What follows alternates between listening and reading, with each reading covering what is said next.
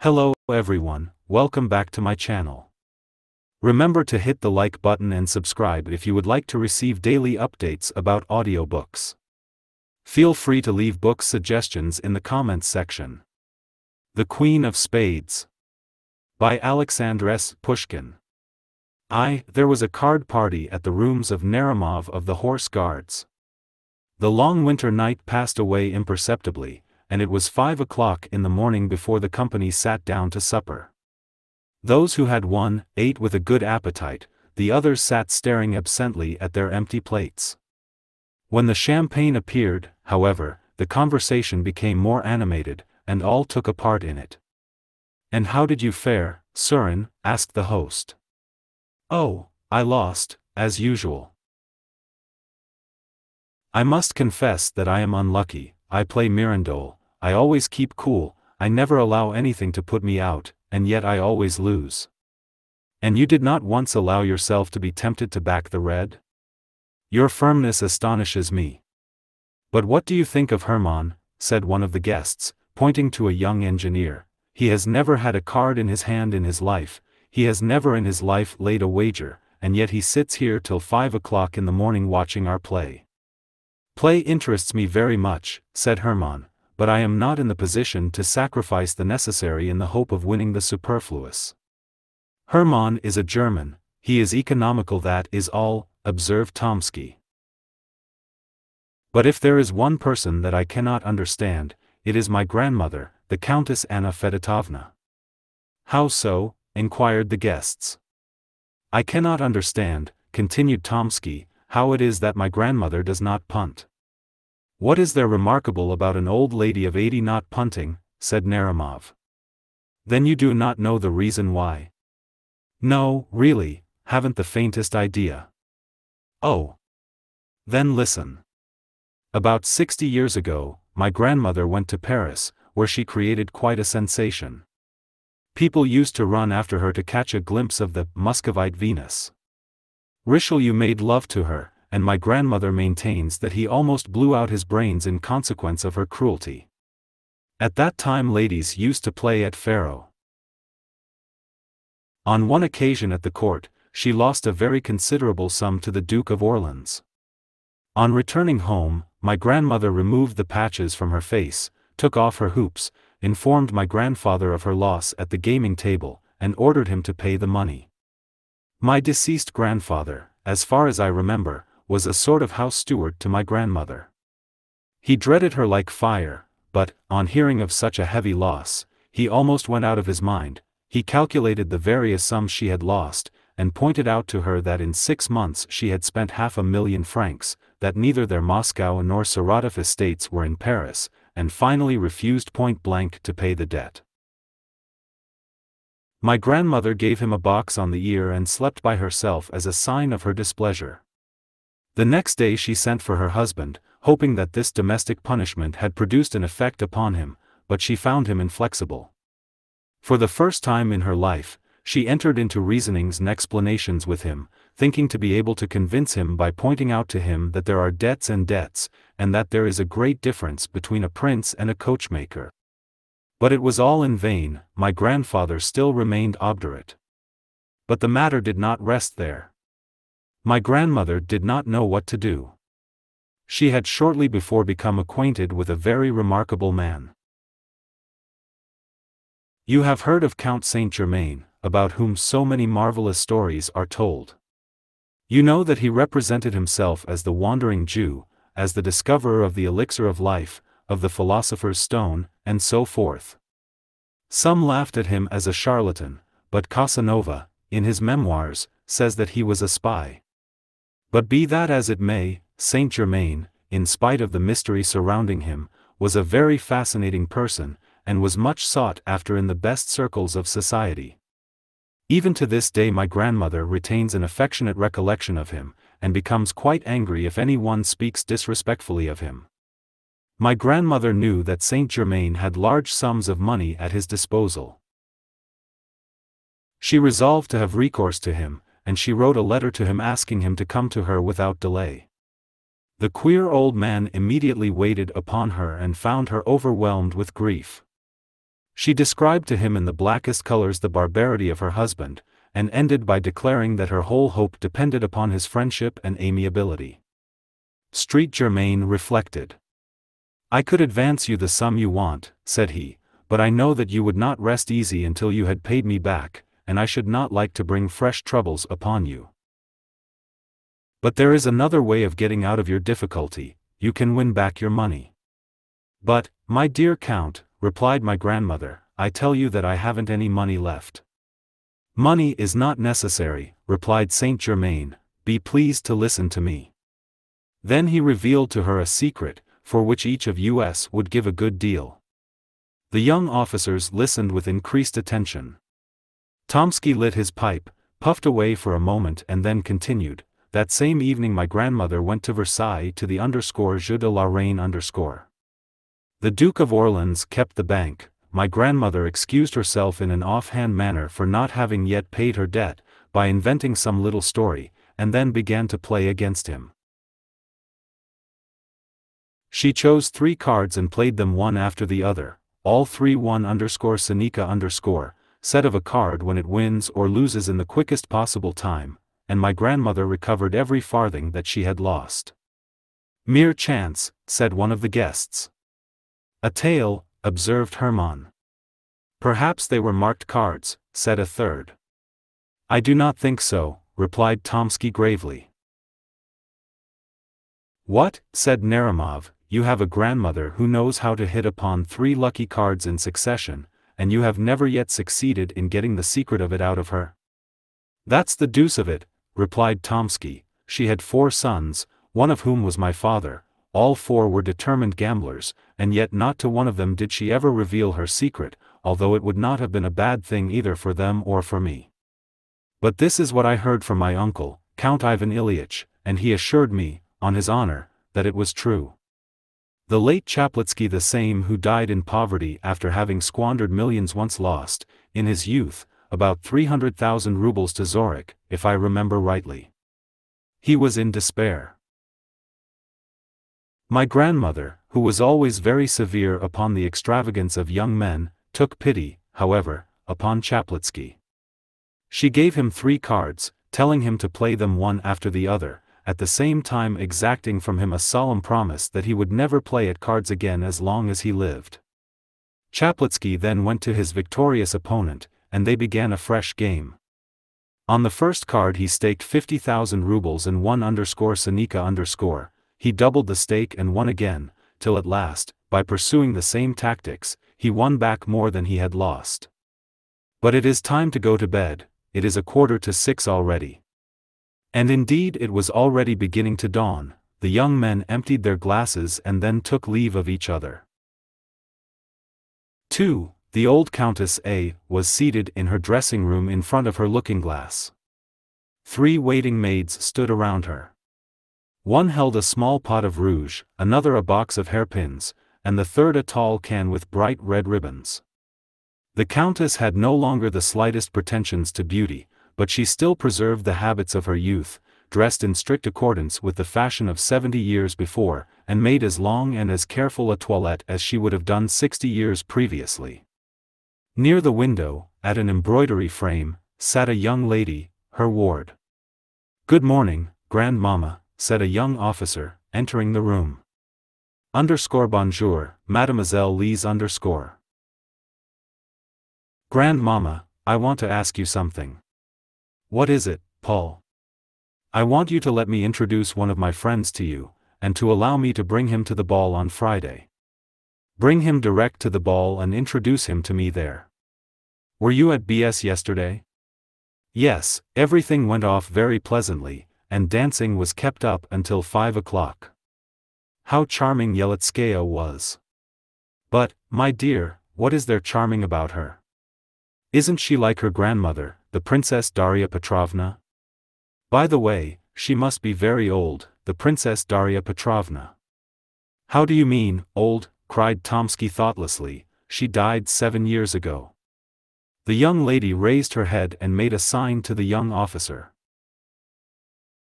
He then remembered that the old countess was never to be informed of the death of any of her contemporaries, and he bit his lips. But the old countess heard the news with the greatest indifference. "Dead," said she, "and I did not know it.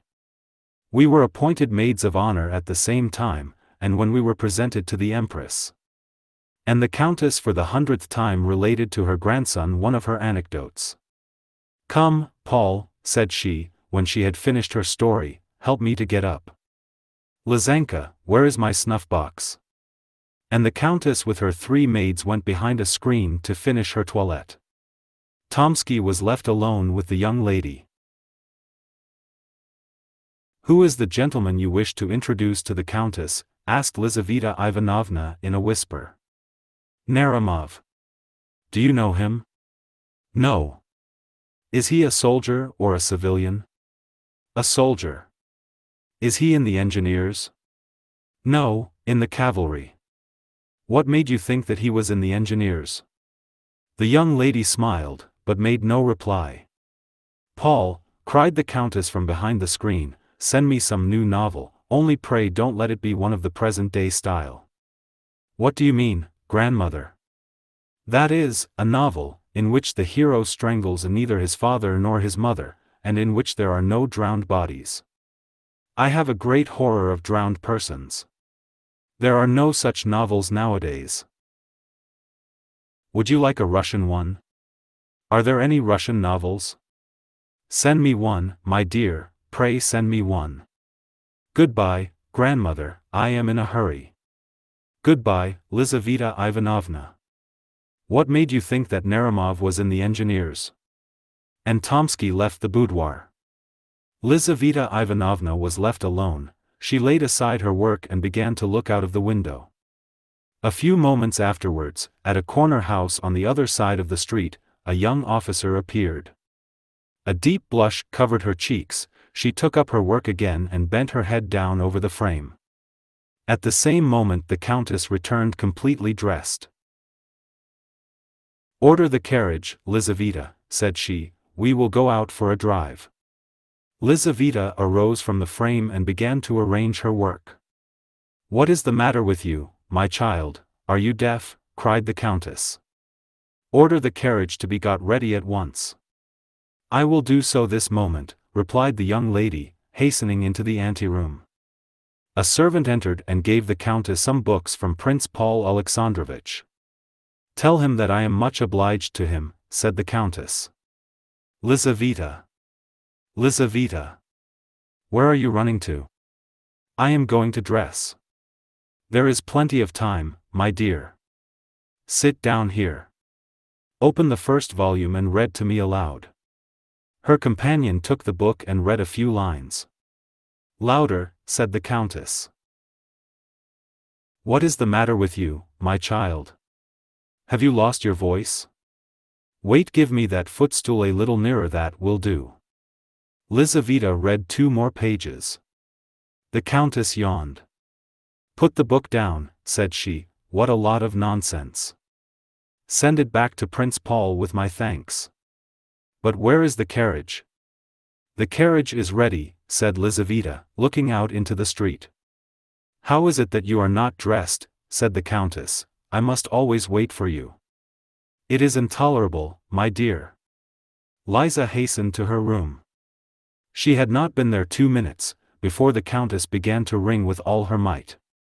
The 3 waiting maids came running in at one door and the valet at another.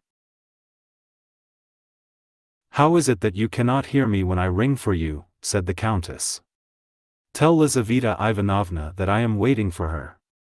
Lizaveta returned with her hat and cloak on. "At last you are here," said the countess. "But why such an elaborate toilette? Whom do you intend to captivate? What sort of weather is it? It seems rather windy." "No, your ladyship, it is very calm," replied the valet. "You never think of what you are talking about. Open the window. So it is, windy and bitterly cold. Unharness the horses. Lizaveta, we won't go out, there was no need for you to deck yourself like that." "What a life is mine," thought Lizaveta Ivanovna. And, in truth, Lizaveta Ivanovna was a very unfortunate creature. The bread of the stranger is bitter, says Dante, and his staircase hard to climb. But who can know what the bitterness of dependence is so well as the poor companion of an old lady of quality? The Countess A. had by no means a bad heart, but she was capricious, like a woman who had been spoilt by the world, as well as being avaricious and egotistical, like all old people who have seen their best days, and whose thoughts are with the past and not the present. She participated in all the vanities of the great world, went to balls, where she sat in a corner, painted and dressed in old-fashioned style, like a deformed but indispensable ornament of the ballroom. All the guests on entering approached her and made a profound bow, as if in accordance with a set ceremony, but after that nobody took any further notice of her. She received the whole town at her house, and observed the strictest etiquette, although she could no longer recognize the faces of people. Her numerous domestics, growing fat and old in her antechamber and servants' hall, did just as they liked, and vied with each other in robbing the aged countess in the most barefaced manner. Lizaveta Ivanovna was the martyr of the household. She made tea, and was reproached with using too much sugar. She read novels aloud to the countess, and the faults of the author were visited upon her head. She accompanied the countess in her walks, and was held answerable for the weather or the state of the pavement. A salary was attached to the post, but she very rarely received it, although she was expected to dress like everybody else, that is to say, like very few indeed. In society she played the most pitiable role. Everybody knew her, and nobody paid her any attention.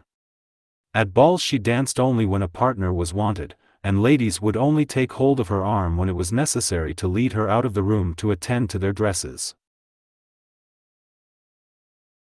She was very self-conscious, and felt her position keenly, and she looked about her with impatience for a deliverer to come to her rescue, but the young men, calculating in their giddiness, honored her with but very little attention, although Lizaveta Ivanovna was 100 times prettier than the barefaced and cold-hearted marriageable girls around whom they hovered. Many a time did she quietly slink away from the glittering but wearisome drawing-room, to go and cry in her own poor little room, in which stood a screen, a chest of drawers, a looking-glass and a painted bedstead, and where a tallow candle burnt feebly in a copper candlestick.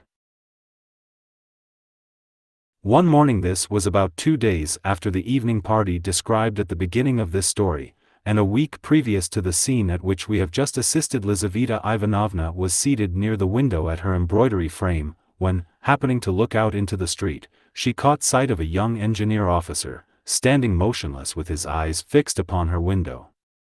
She lowered her head and went on again with her work. About 5 minutes afterwards she looked out again. The young officer was still standing in the same place. Not being in the habit of coquetting with passing officers, she did not continue to gaze out into the street, but went on sewing for a couple of hours, without raising her head. Dinner was announced. She rose up and began to put her embroidery away, but glancing casually out of the window, she perceived the officer again. This seemed to her very strange. After dinner she went to the window with a certain feeling of uneasiness, but the officer was no longer there and she thought no more about him. A couple of days afterwards, just as she was stepping into the carriage with the countess, she saw him again. He was standing close behind the door, with his face half concealed by his fur collar, but his dark eyes sparkled beneath his cap. Lizaveta felt alarmed, though she knew not why, and she trembled as she seated herself in the carriage. On returning home, she hastened to the window. The officer was standing in his accustomed place, with his eyes fixed upon her. She drew back, a prey to curiosity and agitated by a feeling which was quite new to her. From that time forward not a day passed without the young officer making his appearance under the window at the customary hour, and between him and her there was established a sort of mute acquaintance. Sitting in her place at work, she used to feel his approach, and raising her head, she would look at him longer and longer each day.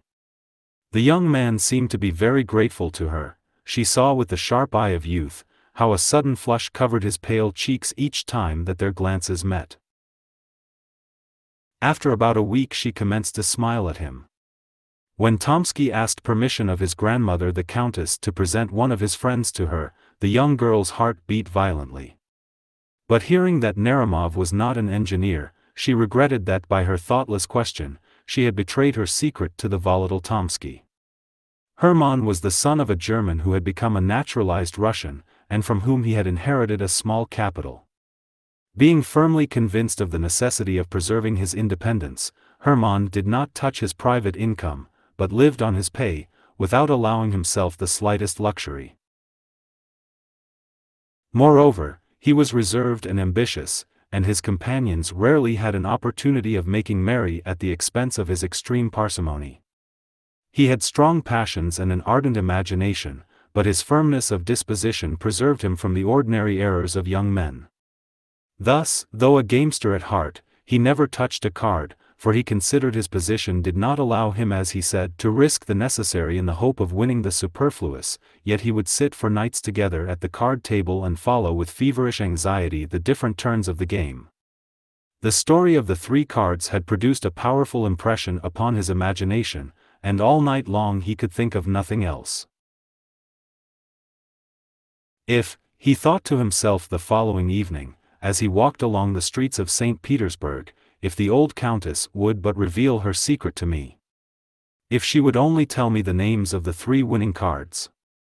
Why should I not try my fortune? I must get introduced to her and win her favor, become her lover. But all that will take time, and she is 87 years old, she might be dead in a week, in a couple of days even. But the story itself, can it really be true? No. Economy, temperance and industry, those are my three winning cards. By means of them I shall be able to double my capital, increase it sevenfold, and procure for myself ease and independence. Musing in this manner, he walked on until he found himself in one of the principal streets of St. Petersburg, in front of a house of antiquated architecture. The street was blocked with equipages. Carriages one after the other drew up in front of the brilliantly illuminated doorway. At one moment there stepped out onto the pavement the well-shaped little foot of some young beauty, at another the heavy boot of a cavalry officer, and then the silk stockings and shoes of a member of the diplomatic world. Furs and cloaks passed in rapid succession before the gigantic porter at the entrance. Hermann stopped. "Whose house is this?" he asked of the watchman at the corner. "The Countess A.S.," replied the watchman. Hermann started. The strange story of the three cards again presented itself to his imagination. He began walking up and down before the house, thinking of its owner and her strange secret. Returning late to his modest lodging, he could not go to sleep for a long time, and when at last he did doze off, he could dream of nothing but cards, green tables, piles of banknotes and heaps of ducats. He played one card after the other, winning uninterruptedly, and then he gathered up the gold and filled his pockets with the notes. When he woke up late the next morning, he sighed over the loss of his imaginary wealth, and then sallying out into the town, he found himself once more in front of the Countess's residence. Some unknown power seemed to have attracted him thither. He stopped and looked up at the windows. At one of these he saw a head with luxuriant black hair, which was bent down probably over some book or an embroidery frame. The head was raised. Hermann saw a fresh complexion and a pair of dark eyes. That moment decided his fate. 3. Lizaveta Ivanovna had scarcely taken off her hat and cloak, when the Countess sent for her and again ordered her to get the carriage ready. The vehicle drew up before the door, and they prepared to take their seats. Just at the moment when two footmen were assisting the old lady to enter the carriage, Lizaveta saw her engineer standing close beside the wheel. He grasped her hand. Alarm caused her to lose her presence of mind, and the young man disappeared, but not before he had left a letter between her fingers. She concealed it in her glove, and during the whole of the drive she neither saw nor heard anything. It was the custom of the Countess, when out for an airing in her carriage, to be constantly asking such questions as, "Who was that person that met us just now? What is the name of this bridge? What is written on that signboard? On this occasion, however, Lizaveta returned such vague and absurd answers, that the countess became angry with her. "What is the matter with you, my dear?" she exclaimed. "Have you taken leave of your senses, or what is it? Do you not hear me or understand what I say? Heaven be thanked, I am still in my right mind and speak plainly enough." Lizaveta Ivanovna did not hear her. On returning home she ran to her room, and drew the letter out of her glove. It was not sealed. Lizaveta read it. The letter contained a declaration of love. It was tender, respectful, and copied word for word from a German novel. But Lizaveta did not know anything of the German language, and she was quite delighted. For all that, the letter caused her to feel exceedingly uneasy. For the first time in her life she was entering into secret and confidential relations with a young man. His boldness alarmed her. She reproached herself for her imprudent behavior, and knew not what to do. Should she cease to sit at the window and, by assuming an appearance of indifference towards him, put a check upon the young officer's desire for further acquaintance with her? Should she send his letter back to him, or should she answer him in a cold and decided manner?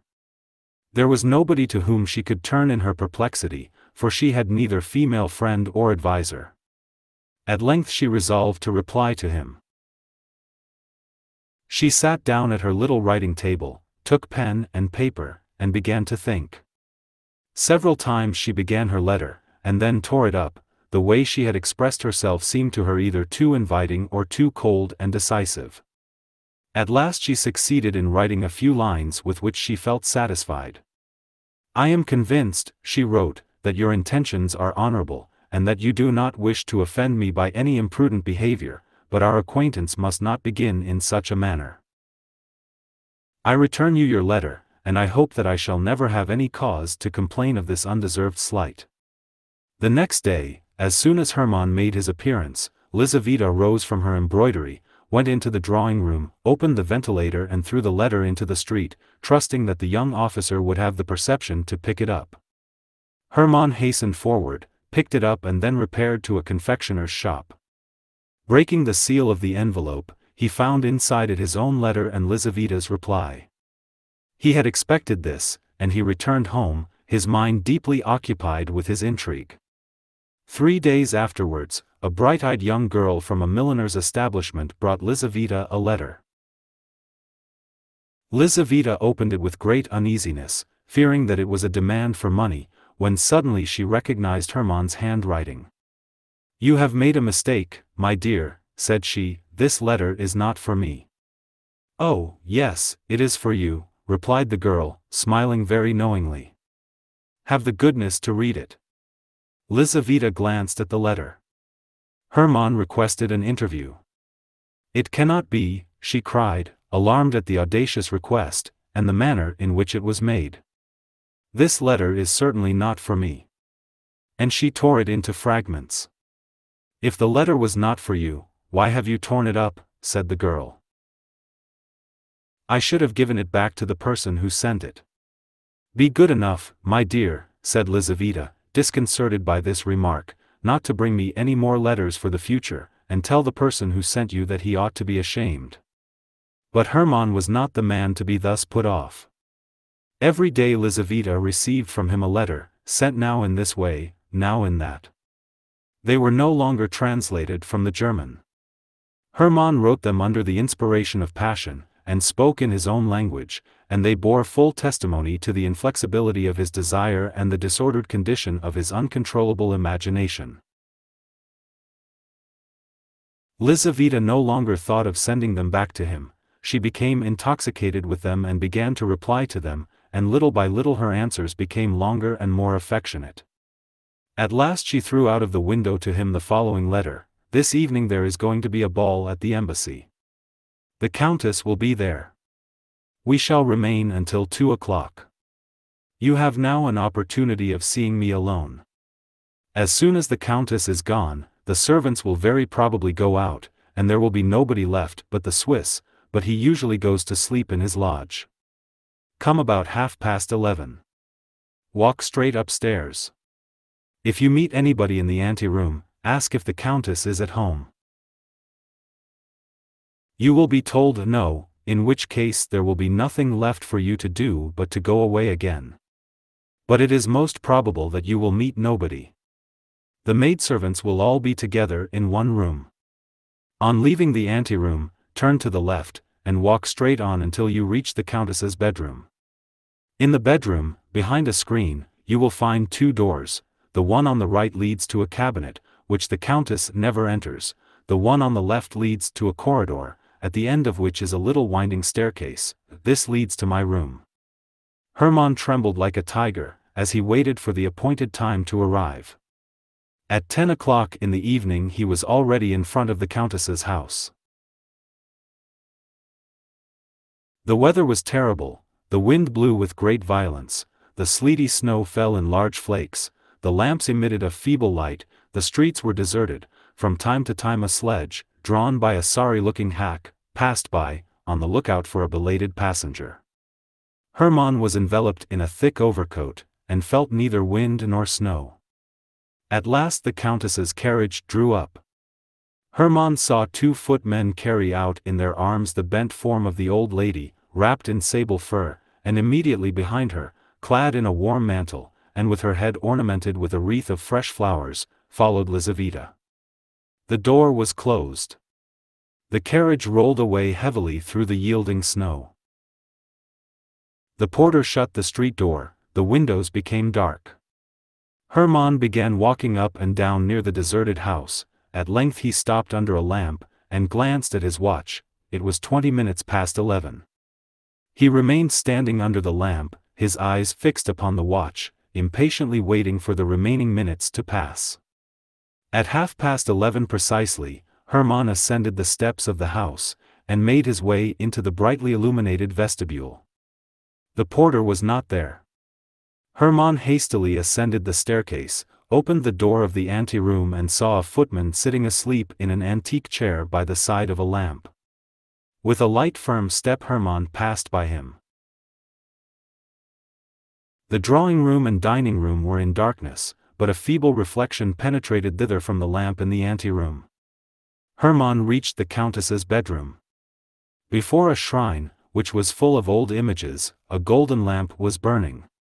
Faded stuffed chairs and divans with soft cushions stood in melancholy symmetry around the room, the walls of which were hung with China silk. On one side of the room hung 2 portraits painted in Paris by Madame Lebrun. One of these represented a stout, red-faced man of about 40 years of age in a bright green uniform and with a star upon his breast, the other a beautiful young woman, with an aquiline nose, forehead curls and a rose in her powdered hair. In the corners stood porcelain shepherds and shepherdesses, dining-room clocks from the workshop of the celebrated Lefroy, bandboxes, roulettes, fans, and the various playthings for the amusement of ladies that were in vogue at the end of the last century, when Montgolfier's balloons and Mesmer's magnetism were the rage. Hermann stepped behind the screen. At the back of it stood a little iron bedstead. On the right was the door which led to the cabinet, on the left the other which led to the corridor.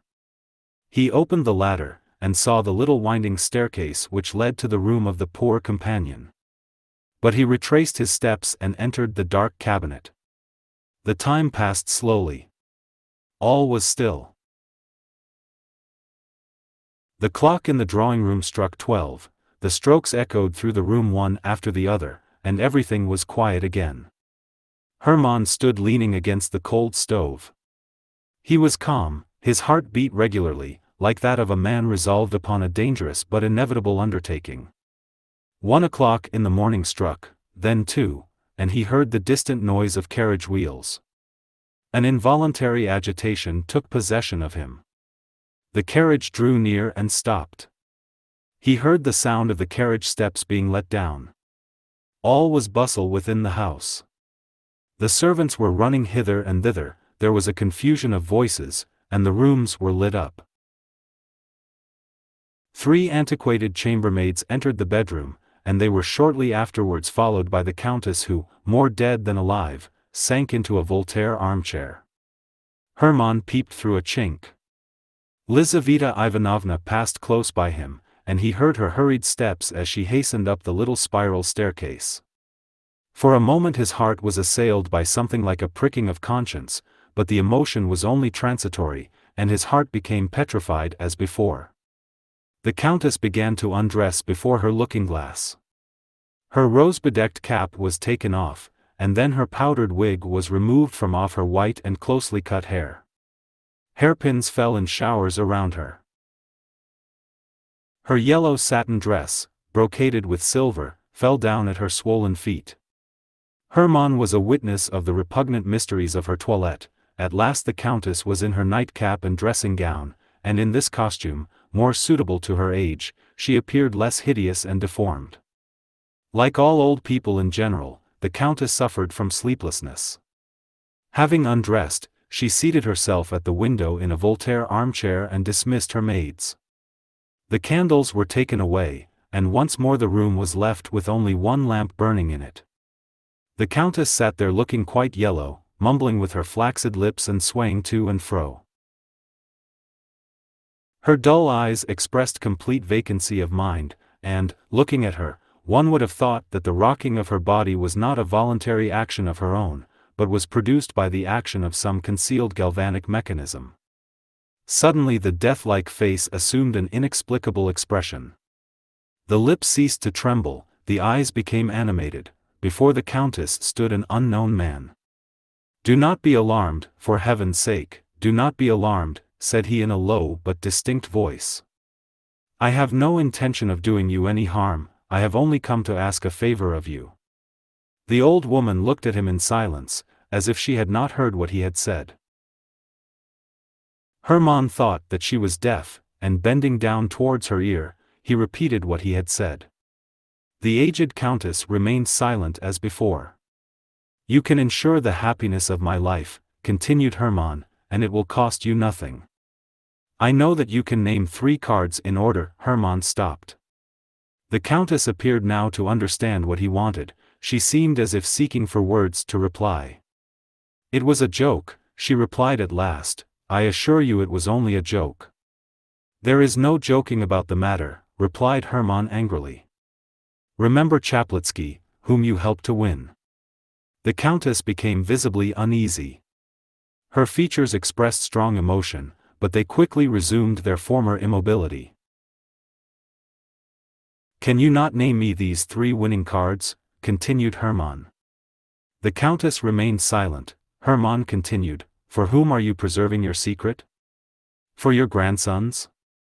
They are rich enough without it, they do not know the worth of money. Your cards would be of no use to a spendthrift. He who cannot preserve his paternal inheritance, will die in want, even though he had a demon at his service. I am not a man of that sort, I know the value of money. Your 3 cards will not be thrown away upon me.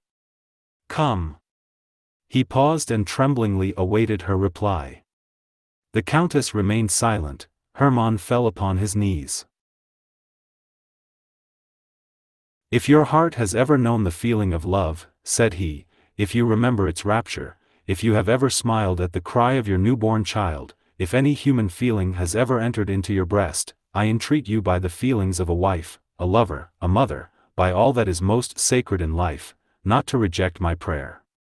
Reveal to me your secret. Of what use is it to you?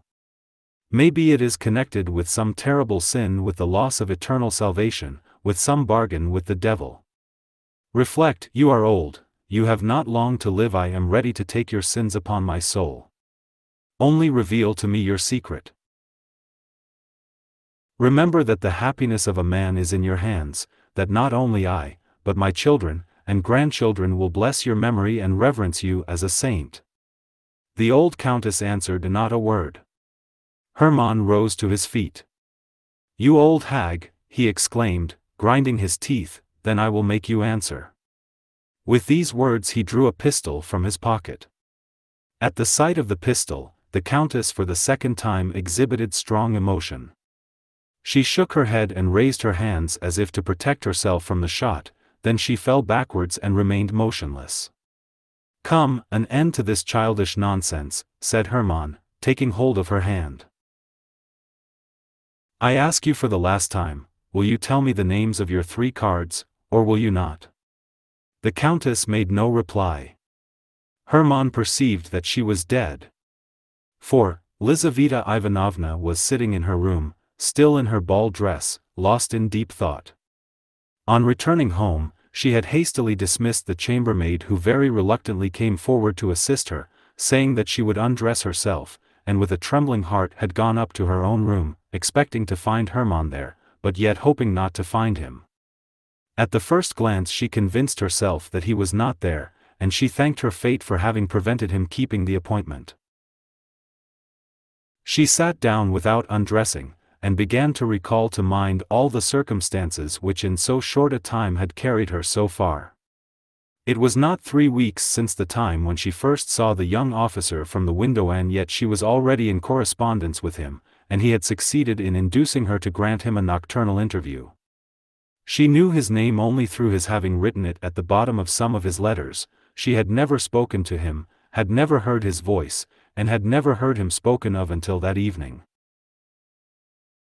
But, strange to say, that very evening at the ball, Tomsky, being piqued with the young Princess Pauline N., who, contrary to her usual custom, did not flirt with him, wished to revenge himself by assuming an air of indifference. He therefore engaged Lizaveta Ivanovna and danced an endless mazurka with her.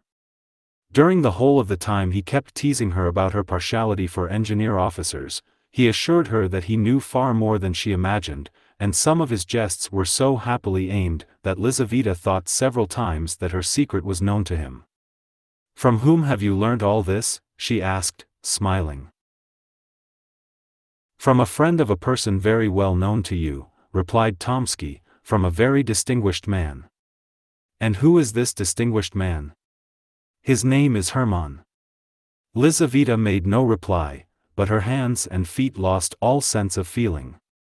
"This Hermann," continued Tomsky, "is a man of romantic personality.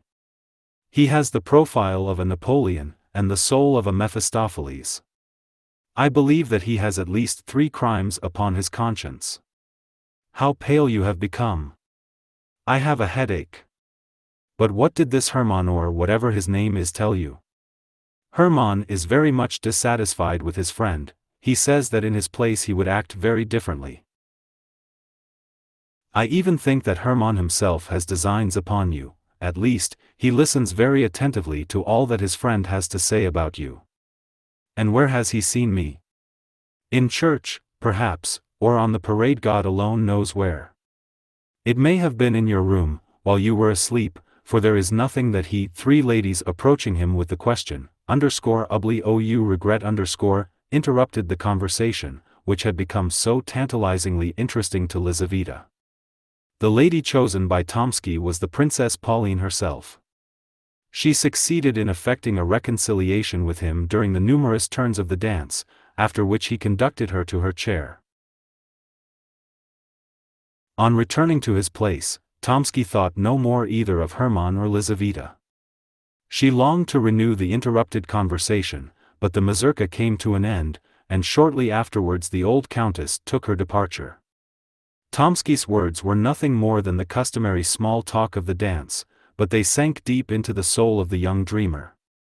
The portrait, sketched by Tomsky, coincided with the picture she had formed within her own mind, and thanks to the latest romances, the ordinary countenance of her admirer became invested with attributes capable of alarming her and fascinating her imagination at the same time.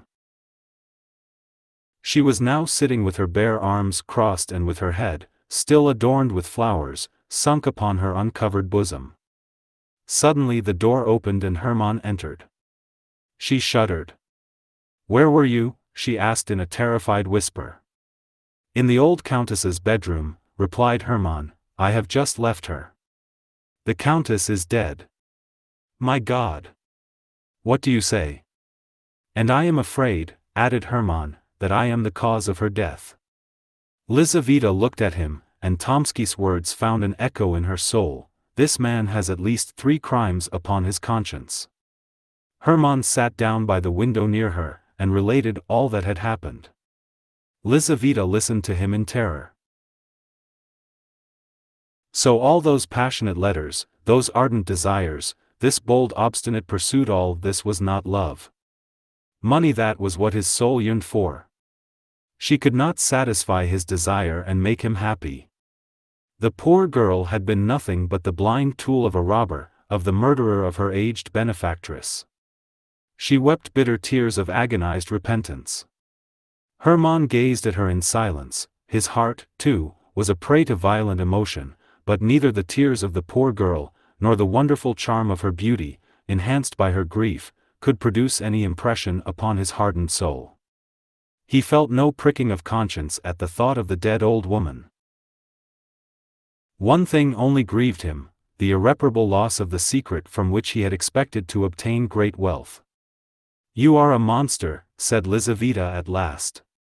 "I did not wish for her death," replied Hermann, "my pistol was not loaded." Both remained silent. The day began to dawn. Lizaveta extinguished her candle, a pale light illumined her room. She wiped her tear-stained eyes and raised them towards Hermann. He was sitting near the window, with his arms crossed and with a fierce frown upon his forehead. In this attitude he bore a striking resemblance to the portrait of Napoleon. This resemblance struck Lizaveta even. "How shall I get you out of the house?" said she at last. "I thought of conducting you down the secret staircase, but in that case it would be necessary to go through the Countess's bedroom, and I am afraid. Tell me how to find this secret staircase, I will go alone." Lizaveta arose, took from her drawer a key, handed it to Hermann and gave him the necessary instructions. Hermann pressed her cold, limp hand, kissed her bowed head, and left the room. He descended the winding staircase, and once more entered the Countess's bedroom. The dead old lady sat as if petrified, her face expressed profound tranquility. Hermann stopped before her, and gazed long and earnestly at her, as if he wished to convince himself of the terrible reality. At last he entered the cabinet, felt behind the tapestry for the door, and then began to descend the dark staircase, filled with strange emotions.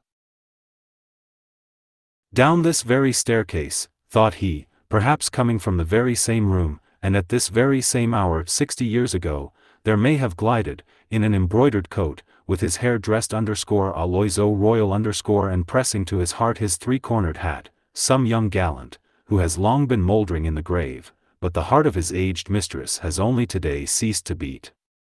At the bottom of the staircase Hermann found a door, which he opened with a key, and then traversed a corridor which conducted him into the street. 3 days after the fatal night, at 9 o'clock in the morning, Hermann repaired to the convent of, where the last honors were to be paid to the mortal remains of the old countess. Although feeling no remorse, he could not altogether stifle the voice of conscience, which said to him, "You are the murderer of the old woman." In spite of his entertaining very little religious belief, he was exceedingly superstitious, and believing that the dead countess might exercise an evil influence on his life, he resolved to be present at her obsequies in order to implore her pardon. The church was full. It was with difficulty that Hermann made his way through the crowd of people. The coffin was placed upon a rich catafalque beneath a velvet baldachin. The deceased countess lay within it, with her hands crossed upon her breast, with a lace cap upon her head and dressed in a white satin robe. Around the catafalque stood the members of her household, the servants in black _caftans with armorial ribbons upon their shoulders, and candles in their hands, the relatives' children, grandchildren, and great-grandchildren in deep mourning. Nobody wept, tears would have been on affectation _. The countess was so old, that her death could have surprised nobody, and her relatives had long looked upon her as being out of the world. A famous preacher pronounced the funeral sermon. In simple and touching words he described the peaceful passing away of the righteous, who had passed long years in calm preparation for a Christian end. "The angel of death found her," said the orator, "engaged in pious meditation and waiting for the midnight bridegroom." The service concluded amidst profound silence. The relatives went forward first to take farewell of the corpse. Then followed the numerous guests, who had come to render the last homage to her who for so many years had been a participator in their frivolous amusements. After these followed the members of the countess's household. The last of these was an old woman of the same age as the deceased. Two young women led her forward by the hand. She had not strength enough to bow down to the ground. She merely shed a few tears and kissed the cold hand of her mistress. Hermann now resolved to approach the coffin. He knelt down upon the cold stones and remained in that position for some minutes. At last he arose, as pale as the deceased countess herself. He ascended the steps of the catafalque and bent over the corpse. At that moment it seemed to him that the dead woman darted a mocking look at him and winked with one eye. Hermann started back, took a false step and fell to the ground. Several persons hurried forward and raised him up. At the same moment Lizaveta Ivanovna was borne fainting into the porch of the church. This episode disturbed for some minutes the solemnity of the gloomy ceremony. Among the congregation arose a deep murmur, and a tall thin chamberlain, a near relative of the deceased, whispered in the ear of an Englishman who was standing near him, that the young officer was a natural son of the countess, to which the Englishman coldly replied, "Oh." During the whole of that day, Hermann was strangely excited. Repairing to an out-of-the-way restaurant to dine, he drank a great deal of wine, contrary to his usual custom, in the hope of deadening his inward agitation. But the wine only served to excite his imagination still more. On returning home, he threw himself upon his bed without undressing, and fell into a deep sleep. When he woke up it was already night, and the moon was shining into the room. He looked at his watch. It was 2:45. Sleep had left him. He sat down upon his bed and thought of the funeral of the old countess. At that moment somebody in the street looked in at his window, and immediately passed on again. Hermann paid no attention to this incident. A few moments afterwards he heard the door of his anteroom open. Hermann thought that it was his orderly, drunk as usual, returning from some nocturnal expedition, but presently he heard footsteps that were unknown to him. Somebody was walking softly over the floor in slippers.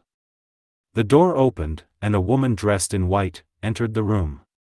Hermann mistook her for his old nurse, and wondered what could bring her there at that hour of the night. But the white woman glided rapidly across the room and stood before him, and Hermann recognized the countess. "I have come to you against my wish," she said in a firm voice, "but I have been ordered to grant your request. 3, 7, ace, will win for you if played in succession, but only on these conditions, that you do not play more than one card in 24 hours, and that you never play again during the rest of your life. I forgive you my death, on condition that you marry my companion, Lizaveta Ivanovna." With these words she turned round very quietly, walked with a shuffling gait towards the door and disappeared. Hermann heard the street door open and shut, and again he saw someone look in at him through the window. For a long time Hermann could not recover himself. He then rose up and entered the next room. His orderly was lying asleep upon the floor, and he had much difficulty in waking him. The orderly was drunk as usual, and no information could be obtained from him. The street door was locked. Hermann returned to his room, lit his candle, and wrote down all the details of his vision. 6. Two fixed ideas can no more exist together in the moral world than two bodies can occupy one and the same place in the physical world.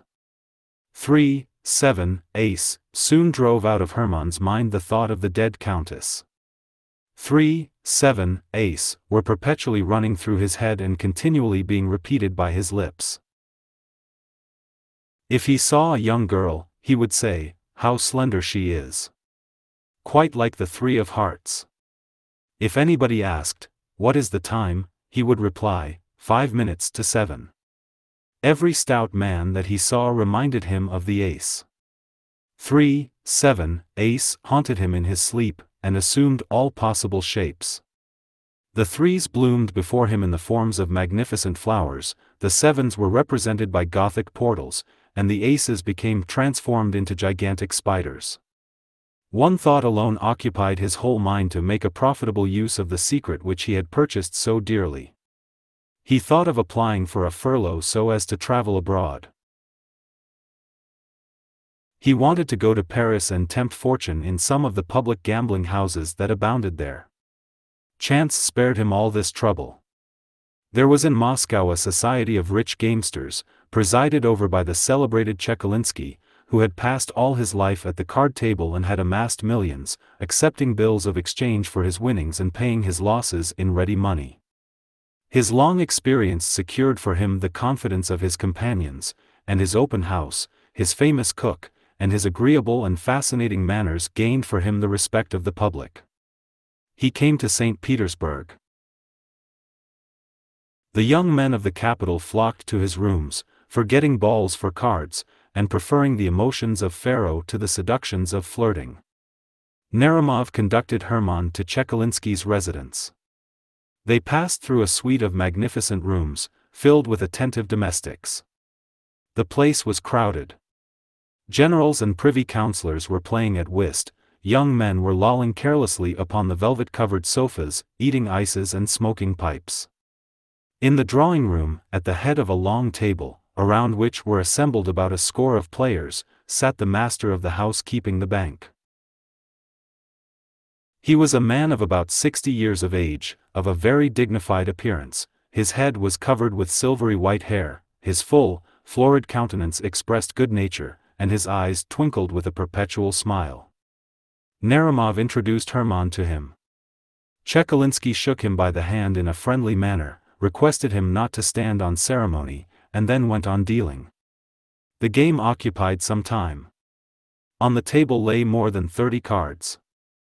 Chekalinsky paused after each throw, in order to give the players time to arrange their cards and note down their losses, listened politely to their requests, and more politely still, put straight the corners of cards that some player's hand had chanced to bend.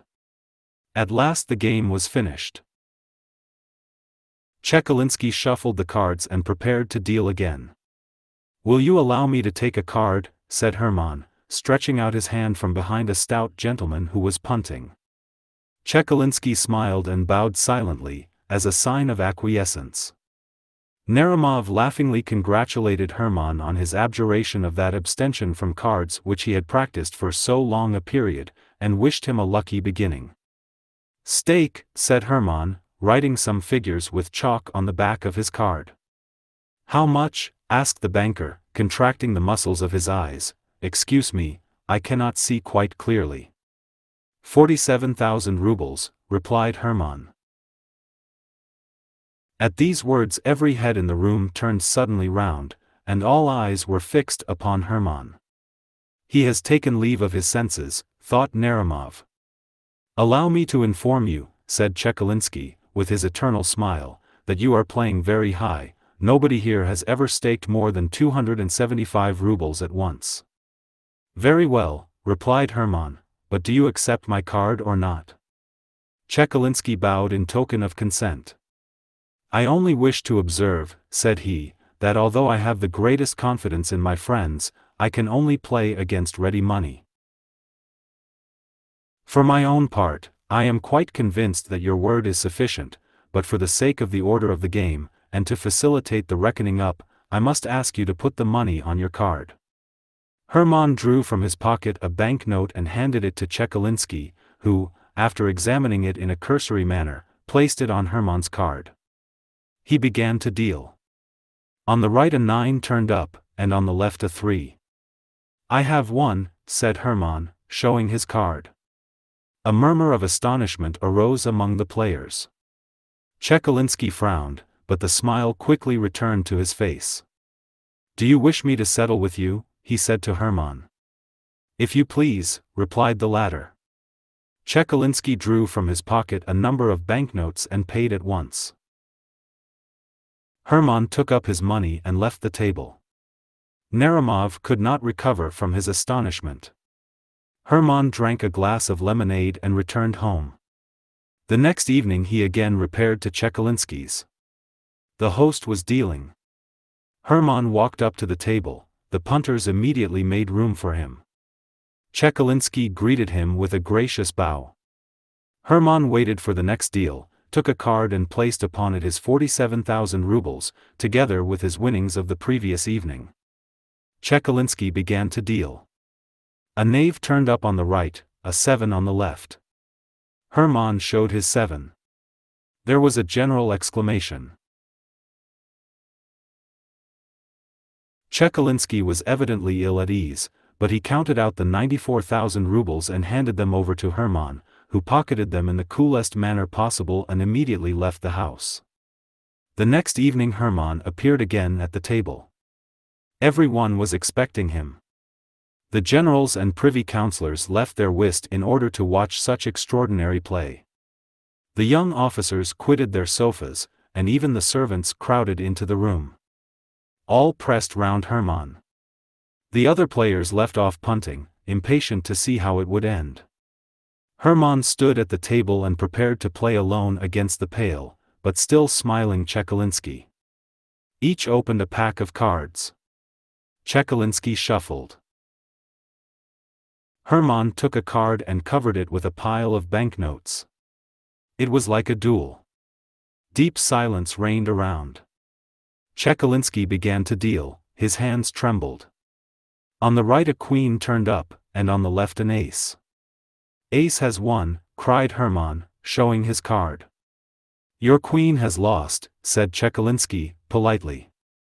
Hermann started. Instead of an ace, there lay before him the Queen of Spades. He could not believe his eyes, nor could he understand how he had made such a mistake. At that moment it seemed to him that the Queen of Spades smiled ironically and winked her eye at him. He was struck by her remarkable resemblance. "The old countess," he exclaimed, seized with terror. Chekalinsky gathered up his winnings. For some time, Hermann remained perfectly motionless. When at last he left the table, there was a general commotion in the room. "Splendidly punted," said the players. Chekalinsky shuffled the cards afresh, and the game went on as usual. Hermann went out of his mind, and is now confined in room number 17 of the Obukov hospital. He never answers any questions, but he constantly mutters with unusual rapidity, 3, 7, ace. 3, 7, queen.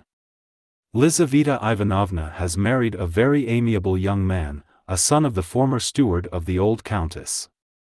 He is in the service of the state somewhere, and is in receipt of a good income. Lizaveta is also supporting a poor relative. Tomsky has been promoted to the rank of captain, and has become the husband of the Princess Pauline. The end. Thank you for being with us until the end.